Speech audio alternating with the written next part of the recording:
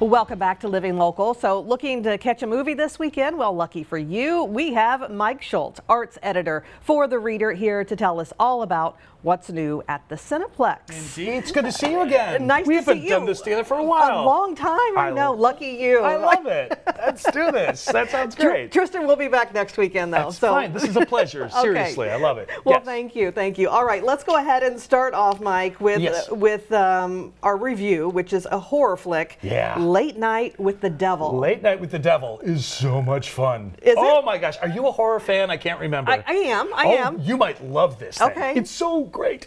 Late Night with the Devil. This is set in 1977 on Halloween night, and it's set in kind of a Tonight Show, kind of a late night TV series. Cool. And it is all about this gentleman who's kind of a Carson wannabe. He's been on the TV for 6 years. His ratings have been fine. He gets nominated for Emmys but doesn't win any. He needs to pick up his act, and he needs to save his show. So he decides on Halloween night, 1977, to book a parapsychologist and a medium and a little girl who looks quite a bit like Linda Blair from The Exorcist, and is apparently purportedly possessed by a demon that they can conjure at will. So what we get in this movie, Brandy, is it's basically from start to finish what happened during this TV show. We get to see all of the talk show footage. They go to commercial, and we kind of see what's going on behind the scenes. We come back to the show, and so basically it's a very slow build as you wait for the end of this show, which you know is going to basically just blow the roof off the place. It is scary. It is funny. Is it scary? It is scary. Okay. Yes, I really liked it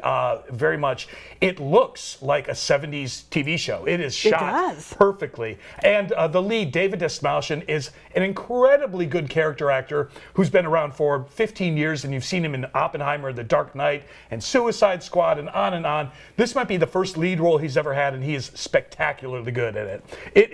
It's a blast. All these rave reviews, they're not kidding. This thing is just as much fun as you think. Yeah, it looks great. It does look great. I really enjoyed it. Yes, it sets the and you have no idea. perfectly. I mean, like you said, it looks like it was totally everything was in the 70s. It was exactly when my parents let me stay up that late. I actually watched late night TV. That's what it looked like.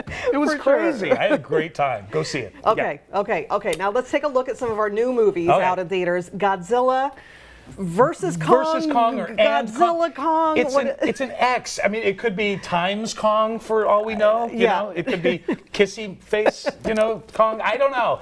Hey, it's Kong. It's Godzilla. Who cares what they put in between it? For those who remember, back in 2021. Godzilla vs. Kong was basically the first blockbuster that got audiences back in theaters after the first year of COVID. Nothing was doing well at all, and this came and it made a whole bunch of money because people just wanted to see big monsters on the big screen. Why not? Yeah. So we are doing a follow-up to this. This one, I don't know a lot about the plot, but I do know about part of it is that Kong finds out that there is a race of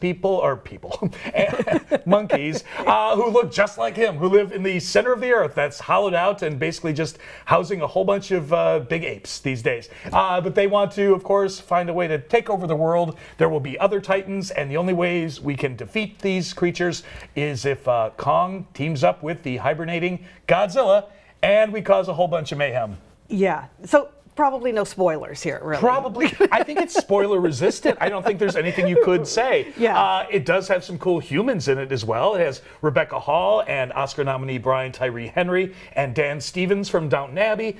So it has good folks. It's going to have a lot of action, as you can tell. Yeah.